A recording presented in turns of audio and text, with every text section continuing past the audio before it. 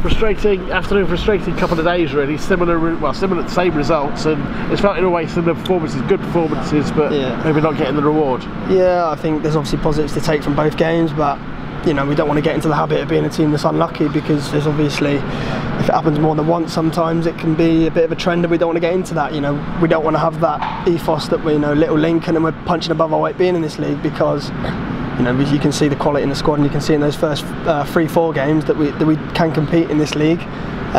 So obviously positives to take, and you can sort of sit back, and maybe at other clubs they'd sit back and say, oh well, we've been unlucky, nothing to worry about. But I think especially with the management team we've got here and the set of players we've got, we're not going to be that group, and we're obviously going to be disappointed from today because we didn't win the game, we didn't get anything out of it. So that's that very much the message from the manager when he's got in, is that there's no point feeling sorry for yourself. No, exactly, and obviously that's why the club is where it is, and has had so much success, because that is the personality of the managers, and they've put that across to the players, and we, you know, we can't go home and think, oh, we're unlucky, let's put our feet up tomorrow and not work on the training ground, because ultimately we lost the game.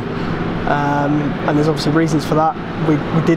We did play well on the whole, I thought, same as Tuesday night, but ultimately we're going home with nothing, which is the disappointing thing. Yeah, I thought you started the game really well, and then he scores a wonder goal, and I don't know whether he could do it again, because we noticed 2 minutes later he tried to control the ball and it went out of play. So you know, sometimes you just have to you just have a bit of luck. Yeah, of course, and at the minute and the last 2 games we haven't seemed to get that, but like I said, at the same time we need to look beyond that luck factor, and because good teams are lucky ultimately, and if we'd have maybe created a bit more in the final third today and taken our chances ultimately, then we wouldn't have been unlucky.